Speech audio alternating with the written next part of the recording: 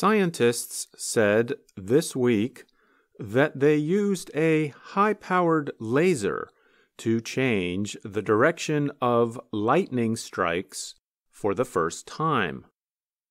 The laser was aimed at the sky atop Mount Santis in northeastern Switzerland. Lightning is a powerful electrical discharge between a cloud and the ground, within a cloud, or between clouds. It kills thousands of people and causes billions of dollars of damage to communication systems, power lines, and equipment each year. American inventor Benjamin Franklin first invented the lightning rod in the 1750s. That technology is still used today, but can protect only a small area.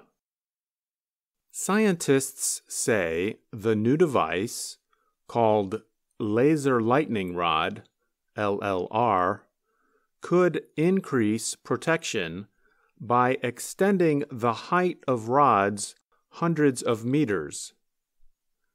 With further development, LLR could improve protection for important places, such as power stations and airports. Workers brought the equipment to the top of Mount Santis at 2,500 meters by helicopter and gondola. The laser is the size of a large car and weighs more than 2,700 kilograms.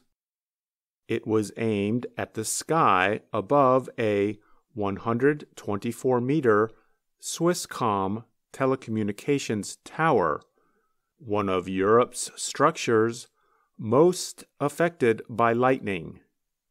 The laser works by creating a beam of electrically charged particles called ions. The ions attract lightning, just as a metal lightning rod does. In experiments during the summer of 2021, the LLR sent strong laser pulses, 1,000 times per second. The laser redirected all 4 lightning strikes that happened during the laser's operation.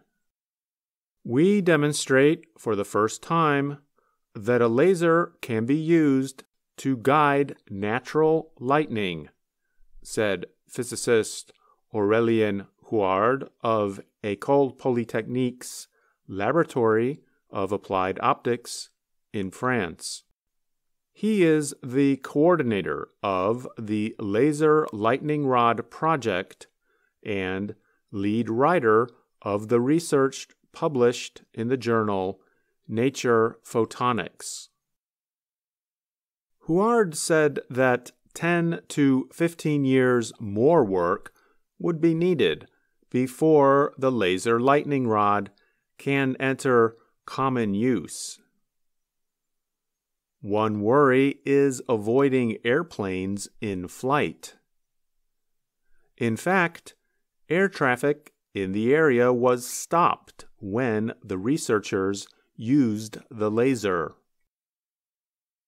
Indeed, there is a potential issue using the system with air traffic in the area, because the laser could harm the eyes of the pilot if he crosses the laser beam and looks down, Huard said.